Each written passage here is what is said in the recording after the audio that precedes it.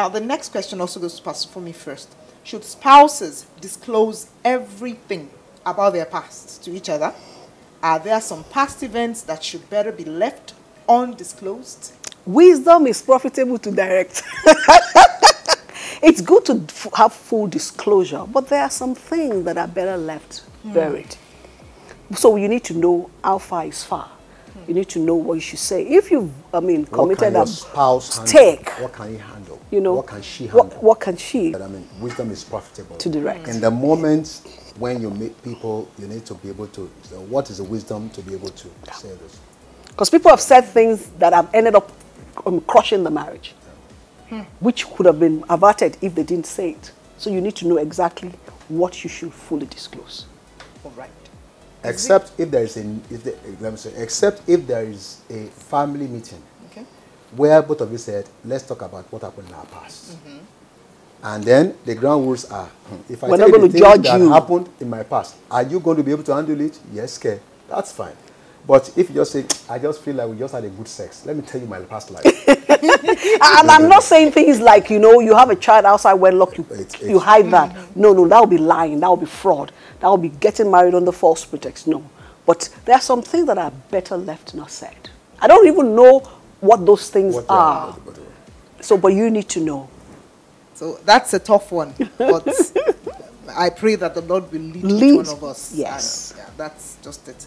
Now the next one goes to Pastor. I'm sorry, let me just say this. Sometimes you can't say those things at the initial stage of your marriage. You can say them much 15, 20 years into marriage, when you have built trust, when the person already has accepted you and said, what is the word that you ever did? Because as we grow together, our hearts get fused together. We get more forgiving of other people. And the level of stakeholding increases. So that would help. So sometimes you allow for years and then you now say, well, but there's something. Because really, there are things that you did that you have not spoken to your spouse about since 28 years of marriage. Okay. That you're going to tell them 35th year of marriage. Wow. They have to wait for it. And those things that should have been talked about before the marriage. It's not everything that people are going out are able to talk about. When you are going out with people, two things happen. If you go out for too long, you get tempted to begin to sleep together. So it's always advisable that you make your courtship as short as possible. If your courtship is short, you wouldn't have been able to speak about everything that happened. Because most times you are thinking of, let's come and see my parents. Let me go and take you to see my uncles. By the time you go through the uncles and the aunties to introduce them to them, well, marriage time is ready. But if I may say something, if I may add to it, if you willfully cover things that you're supposed to disclose, that's fraud. Right. So I think we should look at it that way. There are things that you need to tell the person. Now, maybe I'd been raped before, maybe I'd aborted before. I think it's important to say those things because if they now have backlash, I'll find out. It will now be a case of I lost my trust in you because you lied to me. So I think we should look at morality. But there are a few things that I don't know how to that you may not need to talk about that is not necessary. There's really a lot of things. Yeah. There are a lot of things that people can either talk about or not talk about. I think it has to do with much more about how much we might not talk about it affects this relationship. Okay, if it's not, like my wife said, if you had a child out of wedlock, you have to say it. Don't disclose that, it's going to come back to bite you. Yeah. Okay. Or they've removed your womb, you've aborted, and now you not get married, you're trying to have children, and the doctor says there's no womb there, something has happened, and he says, what happened? Then that would be wrong. That would be deceit. Yeah. That would be deceit. Or a man that is sterile, a man that cannot and he knew, and he hid it until the marriage. Or you have sexual dysfunction. Yes, and you knew. Yeah. Erectile dysfunction, sorry. And the woman thought that, he was just being a good Christian. That's why he didn't make any sexual advances until the wedding. And I says, now we're married. God hates divorce. I said, no. God also hates lies. So what do you suggest? It's divorce immediately. Oh, yeah. Because God hates divorce. He also hates lies. He also hates fraudsters. There's no basis. That's not the marriage. That was deceit. That was marriage under false pretext. So that's coming the other person. Wow. They didn't come into that relationship with full disclosure now. No. Thank you very much, Sir and Ma. Now the next one goes to Pastor Totes. Right. How do you handle a situation where your spouse is not on the same page with you when it comes to the issue of child correction / discipline? That happens in every home, including our own. Because all of us train children from the way we were trained. And because we are different in the background that we had, okay, those things come back and we disagree on. But again, it's about communication. I feel that the children should wake up by 5 a.m. every morning. That is the way I was brought up in my home. I don't feel so. I feel they should watch TV till whatever it is, and then wake up whatever it is, and then whatever. No, those differences are there. But again, my wife said something that when two families, when two people come together to get married, they've come from different families. But they have to now have a decision and say, what do we want to do in this home? We want to adopt. Okay, in this family. And whatever it is they agree on, that is what they should implement in discipline the children. What is fundamentally important is that everything must be done from the place of love. Every discipline must not be done from the place of punishment. Must be done from the place of love. And when love is a guiding principle, we will get it right. Even when we miss it a little bit, we will get it right eventually. So I would say that every family, every couple, every couple have to decide how they want to train their children. And I may just add, in specific circumstances, when you know you disagree, please don't disagree before the children. Go into the room and then talk about it and then agree. The Bible says submit yourself one to another. Make sure you come out of that room with one position. And you know, if you take that position, the other wife that they didn't take, or the other husband that didn't take their views, should agree, just for the sake of unity. Because if the house is divided against itself, the child will know. The children will play you. And then they would all scam both of you. So it's very important that, you know, you submit to not all the things that you agree, but just for the sake of unity, then you should do so. So I hear compromise. Dad, tell mommy. Dad, tell mommy not to do like to me. Well, listen to your mom. Even though you don't agree. Yes. You want the boy to play football. I mean, they're on holidays, for God's sake. Why must they go in at 6 o'clock? But mommy says, come in. Can I go in and play? Sweetheart, let them play now. But you can't say that. Or you can't say I overrule that. That is wrong. So you must always present a united front. A united front. Thank you. Thank you. You should be sitting down here. That's a perfect summary. Yeah. Present a united front. Very Gradually, powerful. we're coming to the end of the question and answer section. So I have this final one for both of you, but I'll start with Pastor Funmi. Okay. So, no, let me start. Okay. If you start with her, she will say it and I'll just say, that is it. So that's fine. So let me give you the double whammy question, the double-barreled question. So in what situations would separation or divorce be recommended for a couple? And how can a spouse heal from hurts of sexual infidelity that occurred many times, even though the offending spouse has asked for forgiveness? Pastor Funmi, answer that question. Well, you said you were going to start. We're having a family conversation. I'm going to be very careful in answering these, because if I say in the case of extreme abuse, you know, we actually get abused a lot of times. Verbal abuse, emotional abuse, physical abuse, and all that. And sometimes we actually do get abused, you know, to the point where we are broken and we have to go to God for healing and for restoration. Having said that, though, it is important for spouses to know when they're losing their mental orientation, when you're not coordinated anymore, when you're losing your essence. You should seek counseling and know whether you need to separate from that environment that is causing that. But that is not to say that every conflict, every pain, every argument should lead to separation. In fact, those conflicts, those pains, those arguments, they toughen you and they bring out that soft part of you that is supposed to be thickened.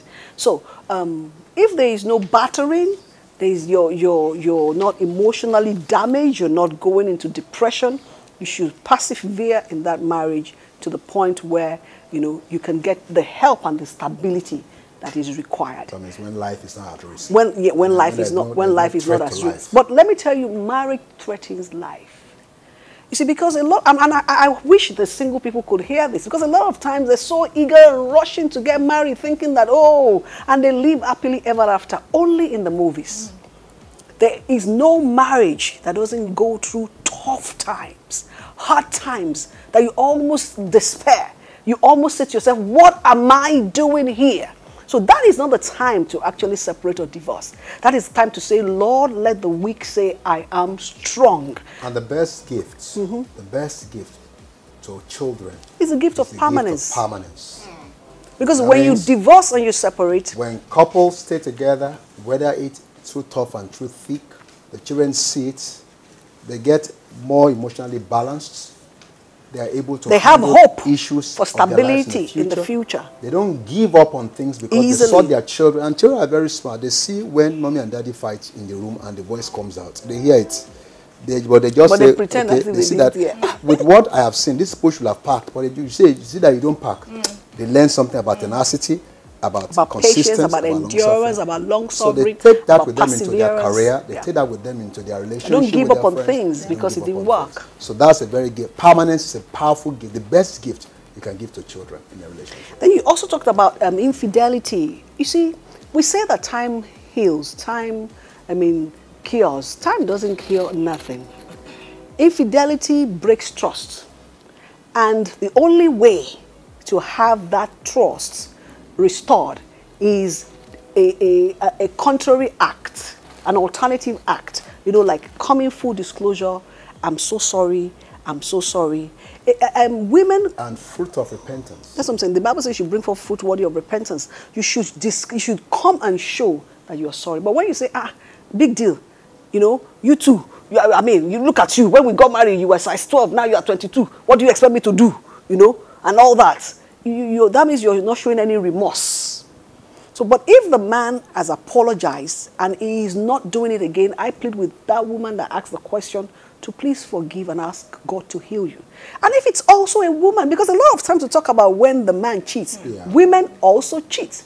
The woman could have cheated because, she was vulnerable, she met an old boyfriend, or it was a low time of her life at that point, and she mistakenly, I know of a woman that slept with the best friend of her husband because the husband relocated and wouldn't come back on time. And she was just, despondent, she was just weak. And she cried out. But today, 30 years, 20 years after, she's a fantastic woman just because, the husband forgave. So we can forgive infidelity if there is true repentance. Right. And if you're still struggling to forgive, ask God to help you. Okay, and don't keep doing the wedding anniversary. Don't bring up the anniversary of your infidelity. I remember 1982, you slept with Titi. 1997, you slept with Joke. 2000 and no, now you just give yourself hypertension. So you can actually overcome it, and you can actually forgive. And when that spouse actually sees true forgiveness, it sometimes helps them to adjust quickly. Except, of course, if they are perverts or, sworn adulterers. I would believe that anybody who slept with Titi in 1982 and slept with Jola in 1985 must be a serial adulterer. So what should we do? That person has broken covenant with the wife of his youth or with the husband of her youth, okay? And under God, in sexual relationship, in sexual adultery, there is no more covenants because it's a blood covenant. But what about culture that tells the woman, man, we're not talking about culture now. We're talking about, they tell women, I'm not talking about women or men. A man can do it. Like you said, just overlook it. Women too. One out of 1,000 women. So it happens. But men do it. No, but we're talking about a serial sexually. So should the woman stay there? I am saying, as a minister of the gospel, okay, what the Bible says is no divorce except on the grounds of sexual immorality. Biblically speaking, when a man or a woman, okay, goes and stays with another person, okay, mistakenly, if they repent, the spouse has a responsibility to accept or not accept. It is not mandatory that the spouse accepts them back. Okay? Because they've broken covenant. But if the person decides to accept him or her back, then that is mercy. Yes. Okay? And that mercy, that covenant needs to be reenacted. But if the person is if the man is a serial adulterer, slept with the outside, slept with that person and keeps saying, I don't know what came over me. That, okay, is a pervert, and we have to say what it is, what it's like, because a lot of people are doing it. Culture is saying women forgive. It is unacceptable for a woman to forgive. It's unacceptable for a man to overlook it if he's a man. A covenant has been broken. The proper thing in God must be done. It cannot continue. So I'm sorry I had to be straight ahead on that, okay? Because people say these things, okay, well, you two, you did it. Okay, you two go and do your own, you know. No. So it's not like, okay, you two go and do your own. That is not issue. No, covenant has been broken. There's no justification Covenant for has sin. been broken. You can't tell me, you give me liberty to go and sin too. No. Because you want to justify your own sin. No. There's no right way of doing a wrong thing. Okay, because if you die in sin, you're going to die and go to hell, clearly. And sexually immoral will not inherit the kingdom of God. So let's play around the issue of sexuality. It's one of the most terrible sins, because every other sin, Jesus said, every other sin is outside the body. The sin of sexual immorality is against the body. Now we live in a sex world where sex sells, and that is the greatest problem most people have now. Easily fall into sexual sin, man or woman, but it's wrong, it's ungodly, it is a bait of the devil. Don't bite it. And I want to say something, even in the church, because no one is saying it does not mean it is right. If you are in the church and you are engaging in sexual immorality, know that the judgment of God will come. If you have that weakness now, please call for counseling. Okay, there is no justification for sin. What happens when a woman earns more than, or when the wife earns more than the husband? How do you handle that? Okay. Earning more in the marriage, it goes back to the same thing we've been saying about husband and wife coming together and having a sovereign national conference. How do we run the finances of this home? Before now, you know, typically like our parents, the fathers earned more than our mothers. And so the fathers were the ones that did the capital expenditures, and the women did the day-to-day running. But now, women are earning more. And when those men were earning more, they actually call the shots. They dictate the pace. They determine how things were done. So now women are earning more in some cases. And they say that the model that we have seen is that the man, you know, gives the direction because he was earning more. So I should give the direction if I'm earning more. But I want to say this. So that's the issue of breadwinner. So the woman is the breadwinner now. Yes. So I want to say this, and because we are also going to be raising children. The issue of building a house, sending children to school, they all have expiry dates. One day, those children will be out of school. One day, that house will be built. So I think husband and wife should sit down together and agree as to how the resources of the home will be done. Also, how the domestic chores will be handled. Because the sore point for women is, I earn money, I go to work early, I come back late, and I still come in to clean the house, to wash, to do the laundry, to do the dishes, you know, and all those things. And the man sits down. Sometimes the man has lost his job and he does nothing all day, expecting the woman to still come back home and think and cook. So I think husband and wife should, from the first day of the marriage, divide all the chores in the house. Cleaning dishes is not gender specific. Making money is not gender specific.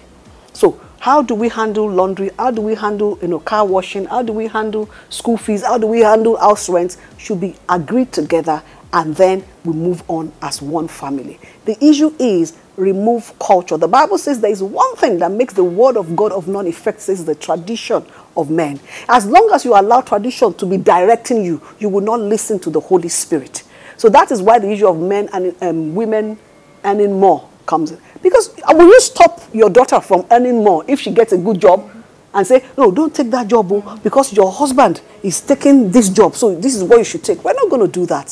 So we should work together in harmony. And for those of us who are working with women and helping them pivot in leadership, one of the things I advise them is the future is looking very bright for women. Yeah.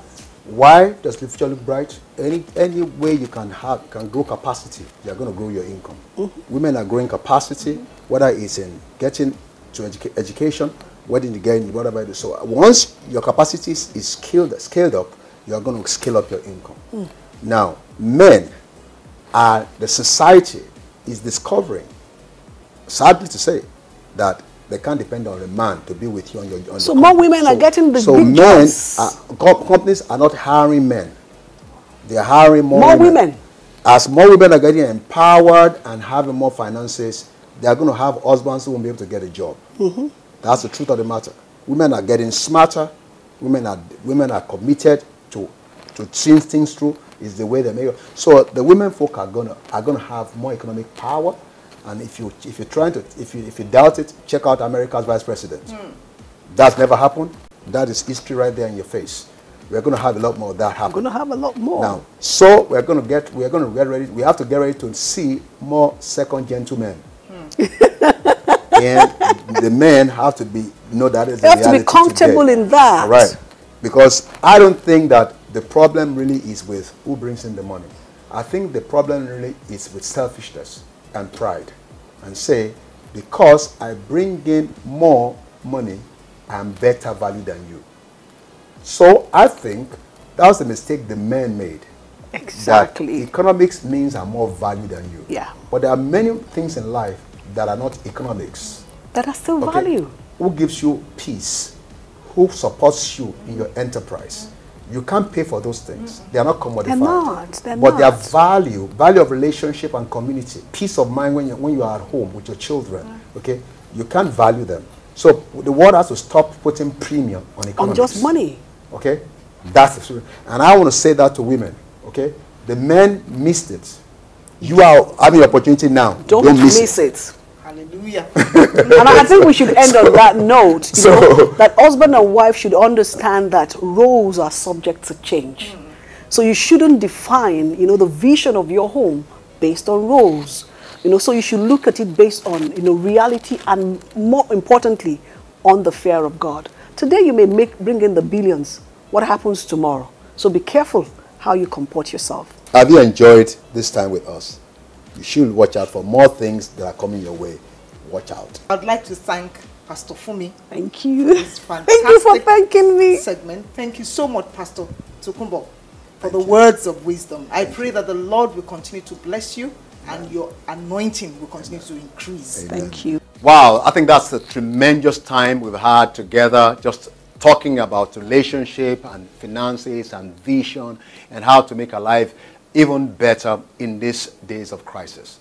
I want to say to you that your best is yet to come. God has a plan for your life. Stay connected with us on all our platforms and come drink with us what we are drinking from the source of all things, which is God himself.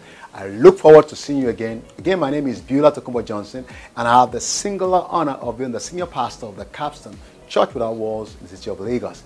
We love you. We're praying for you. Let me say this before I close, that in this new season, I ask the Lord to give you the spirit of wisdom and revelation in the knowledge of him. And if there be any area of your life where you have been accused by the enemy, I declare today, by the authority of God, you are forgiven, a new start comes upon your life, and God gives you a brand new opportunity. It's well with you. Go, succeed, go, enjoy your life, because God has given you everything in Christ. Amen. God bless you. I'll see you again. Bye-bye.